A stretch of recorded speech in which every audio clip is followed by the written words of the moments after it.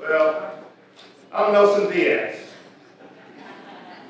and I'm officially announcing my candidacy for the mayor of Philadelphia. There's a lot of really good people running, so this is really, really hard. Pero por primera vez, we have a Puerto Rican. He's well known in the community. People love him. I'm looking for a mayor that has the best interests of the city, because the city is first and foremost, and I am a Philadelphian, right? But a lot of times as Latinos, we're invisible in this city, and even those that want to be the most friendly. And for the first time, to have somebody that understands our community, and when they're looking at resources, that they can be more equitably distributed throughout the city. It's always been a problem for me in this country that I think diversity is nothing more, nothing less than math. You look at the math, you figure out who are the people in need and what percent they are, and that's the amount of effort you put into it. Punto. That doesn't happen. And so I expect, just like Don Street did it, I expect Nelson Diaz will do the same thing. This is history in the making. Nelson Diaz was the first Boricua who got elected to the Court of Common Pleas. There's always the powers that be that come and try to divide and conquer.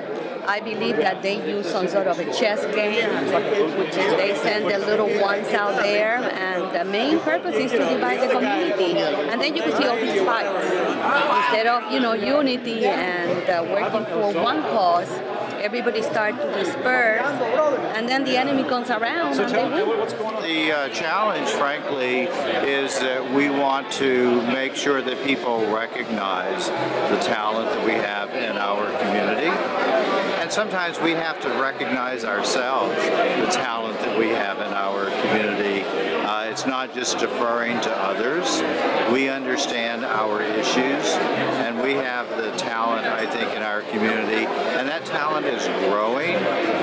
And one of the great things I see about Philadelphia is that we're becoming much more confident about our ability to lead. I think like 110,000 Latino registered voters, and like 85% of those are Puerto Ricans. That grouping of people alone cannot. If we turn out at above 40%, I believe we have a very good chance of winning.